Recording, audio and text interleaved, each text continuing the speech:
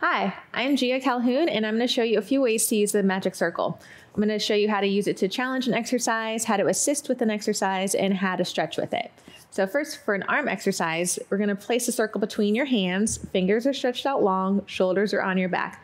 You're just going to squeeze the circle and then release. You can do it with bent arms, elbows wide, arms straight, whatever feels good to you. You can even put it behind you. What you'll feel is that your shoulder girdle, your back, everything is engaging, and you can do this in abdominal exercises, standing exercises, whatever you need to get a little bit more work in your upper body. You can also place it between your thighs. It's kind of like the original Thigh Master. And if you were doing a bridge or chest lift, if you squeeze, you'll feel the inner thighs activate. It brings you closer to your midline, and you can feel everything working in the inner thighs. Another way to activate your leg muscles is to place a circle on the outer part of your ankles, and you can have the legs stretched out long. If you push out with the legs, you'll feel their hips working. So you can do the inner thighs with the circle on the inside of your legs, and you can do the outer thighs with the circle on the outer legs. It's a great way to add a little bit more work into every exercise. If you need the circle to help you, we can start with a chest lift. You're going to place a circle behind your head. You want it right at the occiput where your skull meets your neck, and then you can lie down. You'll find where it's comfortable, and then you're going to place your hands on the other part of the padded circle, and then you're just going to let your head be heavy into the mat as you lift your head up.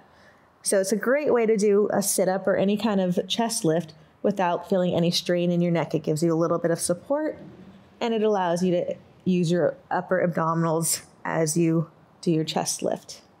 Another modification you can use the circle for is a push-up. So if you place the circle right at your sternum, you come into your plank position, whether you're on your knees or in a full plank, and it gives you a little bit of support. So as I bend down into my push-up, it's kind of helping to hold me up, and then I push up. It also gives me a little resistance as I push up. So it's giving me the support I need to bend my elbows all the way down and then back up. Last, we're going to show you how to stretch with the circle. So I'm going to lie down on my back. I'm going to place one foot in the padded part of the circle and then stretch my leg up to the ceiling. So this is a nice way to add a stretch, especially if you can't reach your foot. It gives you a little bit more range. And then it also helps keep your foot flexed so you can really get to the back of the leg.